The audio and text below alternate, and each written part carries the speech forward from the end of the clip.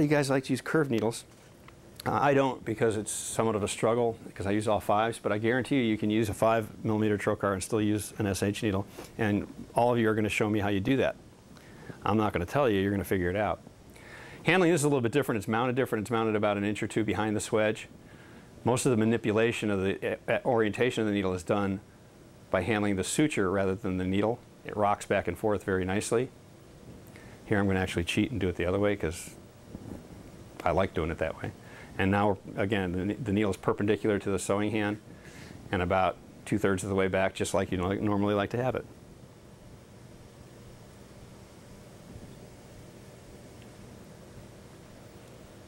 And this is just to show you that you don't need self-riding needle drivers to do any of this. It's just a matter of, being careful and using your hands.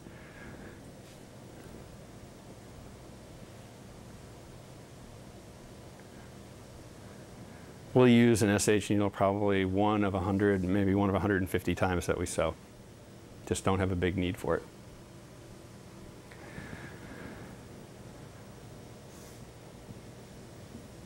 If you do it like that, you're all set. Now when it comes to tying a knot, an intracorporeal knot, you don't have a line that you can get parallel to your looping hand, but you can almost fake it a little bit. What we're going to do is manipulate that needle by manipulating the suture material, bringing that tail, remember, we want the tail kind of short. Most of you, 90% of the folks that do this, the first mistake they make is the tail is too long and it gets lost. So although it's not parallel to this, you can see there's a nice space, a nice loop. So you want to get kind of close to the tip of the needle on the SH. I'm going to bring it out just a little bit more and change the angle so I could see better. And again, now I have this circle in which I can pass my instrument for an instrument tie. Because that's all this is, remember, is an instrument tie. Don't get bogged down that it's anything other than an instrument tie. Nice little surgeon's knot. Bring both hands over together. Really critical. That's the other mistake a lot of folks make in the lab.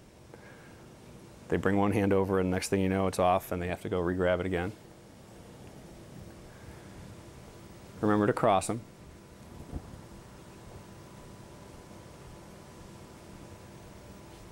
Cross them. See, I didn't listen to myself.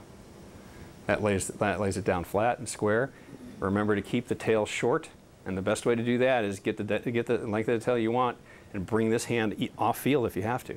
Grab the suture if you have to, but keep the tail short. If the tail is too long, for one, you're going to run out of suture. For two, you're not going to find it because it's going to be stuck up someplace off field. You have to go searching with the camera, waste time, waste effort, it gets you frustrated. Now we'll just go to real time with this.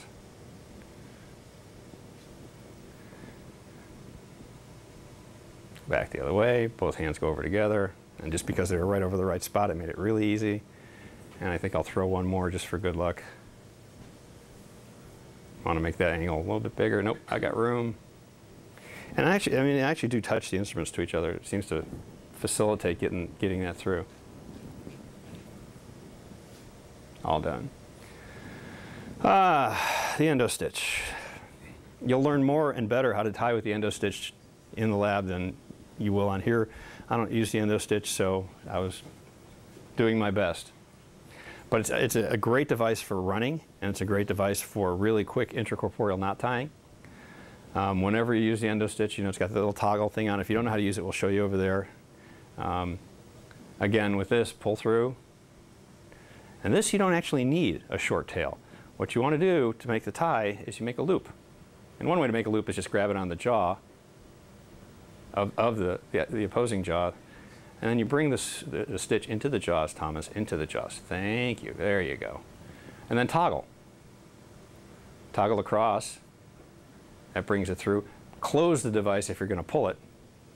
And you can do it over and over and over again to make your loops. Close the device as you pull it, and there's your tie. So all you need to do is make a loop. That's one way to make a loop. Just kind of use that as sort of a bow and arrow. Toggle. Now you bring the stitch through the hole, close, and down. And once you get good at this, it's like a sewing machine. I've seen Nin Win do this, just amazingly quickly. It's ka-chink, ka-chink, ka-chink, ka-chink, ka-chink. And it's really great for the end of a running stitch because you have to hold up the loop in the air and tie around it. And actually, once you get the hang of it, it's actually kind of fun. I just like needles and regular needle holders and stuff, so I don't use this very often.